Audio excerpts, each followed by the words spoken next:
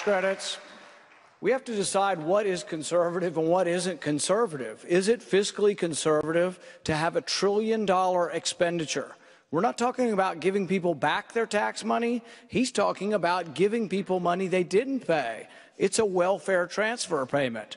So here's what we have. Is it conservative to have $1 trillion in transfer payments, a new welfare program that's a refundable tax credit? Add that to Marco's plan for $1 trillion in new military spending, and you get something that looks to me not very conservative. Thank you. Governor Kasich. No, let me come to Governor Kasich. No, Governor Kasich. Excuse me, I get to respond. Very quickly, Senator. No, I get my 60 seconds to respond. He's talking about my tax plan. Please. So let me begin with this.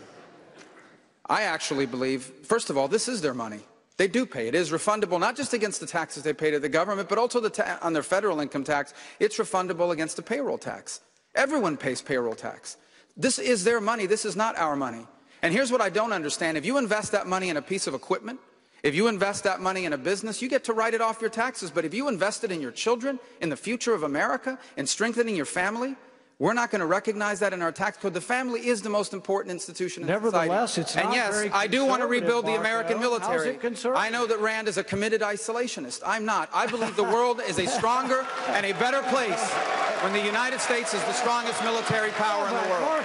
Marco, how is it conservative? How is it conservative to add $1 trillion expenditure for the federal government that you're not paying for? How is it conservative? How is it conservative to add $1 trillion in military expenditures? You cannot be a conservative if you're going to keep promoting new programs that you're not going to pay for. I may respond more quickly. Very quickly, Senator. We can't even have an economy if we're not safe. There are radical jihadists in the Middle East beheading people and crucifying Christians. A radical Shia cleric in Iran trying to get a nuclear weapon. The Chinese taking over the South China Sea. Yes, I believe the world is a safer... No, I don't believe. I know that the world is a safer and better place when America is the strongest military power in the world. Marco, I don't think we're any safer. I do not think we are any safer from bankruptcy court. As we go further and further into debt, we become less and less safe. This is the most important thing we're going to talk about tonight. Can you be a conservative and be liberal on military spending? Can you be for unlimited military spending and say, oh, I'm going to make the country safe? No, we need a safe country. But you know, we spend more on our military than the next 10 countries combined. I want a strong national defense, but I don't want us to be bankrupt. Well, and there is a middle ground. There is a middle ground that brings both of these together. There is a middle ground that brings both of these together, which is that it is exactly right that we have to defend this nation. You think defending this nation is expensive, try not defending it. That's a lot more expensive, but you can do that and pay for it. You can do that and also be fiscally responsible. You know, I mentioned the 25 programs that I put out today that I would eliminate them. Among them are corporate welfare like sugar subsidies. Let's take that as an example. Sugar subsidies. Sugar farmers farm on roughly 0.2% of the farmland in America, and yet they give 40% of the lobbying money. That sort of corporate welfare is why we're bankrupting our kids and grandkids. I would end those subsidies to pay for defending this nation. Senator, we need to move on. This is why we must combine, actually, zero-based budgeting with tax reform. Because unless we can examine and cut and move every single dollar of discretionary spending in the federal government, we cannot reform taxes and reduce spending at the same time. Ask yourself this question. How is it possible that the federal government gets more money each and every year, which the federal government has been doing, receiving more money every year for 50 years under Republicans and Democrats alike, and yet never has enough money to do the important things? The answer, all the money is always spoken for.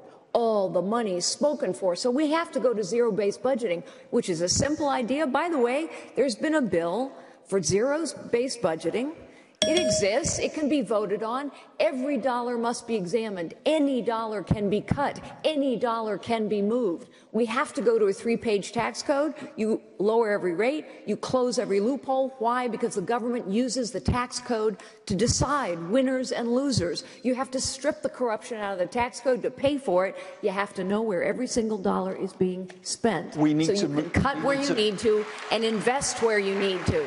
The two go hand in hand. We do need to move on. Mr. Trump, the U.S. has just... if I might, very quickly. We have to make our military bigger, better, stronger than ever before so that nobody messes with us, and in the long run, it's going to save us. I agree with Marco. I agree with Ted. We have no choice. And I can say this with certainty. We all have a different tax plan. Some I don't totally agree with. One thing we understand, each one of those tax plans is better than the mess that we have right now. Let's talk about Mr. Trump. No, Governor, I really must move on. I want to move on. Mr. Trump, let's talk about the international economy. The U.S. has recently concluded... Governor, please, we really need to move on. I think you were coming to me until they... Governor, I promised I would come to you. Look, I hate to crash the party, Mr. Baker, but, you know, what's fair? Yes, sir. Mr. Trump, can I ask you about the U.S. has just concluded an international trade agreement with 11 countries in the Pacific. You've said that you'd rather have no deal than sign the one that's on the table. It's a horrible deal. Most economists say that trade has boosted growth, and every single post-war president has supported the expansion of international trade, including the last 3 Republican presidents. Why would you reverse more than 50 years of U.S. trade policy? The TPP is a horrible deal. It is a deal that is going to lead to nothing but trouble. It's a deal that was designed for China to come in, as they always do, through the back door and totally take advantage of everyone. It's 5,600 pages long, so complex that nobody's read it. It's like Obamacare. Nobody ever read it. They passed it. Nobody read it. Had to look at the mess we have right now, and it will be repealed. But this is one of the worst trade deals, and I would, rather not have it. With all of these countries and all of the bad ones getting advantage and taking advantage of what the good ones would normally get, I'd rather make individual deals with individual countries. We will do much better. We lose a fortune on trade. The United States loses with everybody. We're losing now over $500 billion in terms of imbalance with China, $75 billion a year imbalance with Japan. By the way, Mexico, $50 billion a year imbalance. So I must say, Gerard, I just think it's a terrible deal. I love trade. I'm a free trader 100%. But we need smart people making the deals, and we don't have smart people making the deals. The deal, as you say, the terms of the deal were published just last week, the detailed 5,000 pages of it. And 80% of U.S. trade with countries in the Pacific now, these 11 countries, is actually tariff-free. And the trade deal only affects the other 20%. Are there particular parts of the deal that you think well, the currency manipulation they don't discuss in the agreement, which is a disaster. If you look at the way China and India and almost everybody takes advantage of the United States, China in particular, because they're so good. It's the #1 abuser of this country. And if you look at the way they take advantage, it's through currency manipulation. It's not even discussed in the almost 6,000-page agreement. It's not even discussed. There was a separate, and as you understand, I mean, you understand very well from the Wall Street Journal, currency manipulation is the single great weapon people have. They don't even discuss it in this agreement. So I say it's a very bad deal, should not be approved. If it is approved, it'll just be more bad trade deals, more loss of jobs for our country. We are losing jobs like nobody's ever lost jobs before. I want to bring jobs back into this country. Hey, Gerard, you know, we might want to point out China's not part of this deal. Yeah. True. It's true. Yeah. That's right. That's right.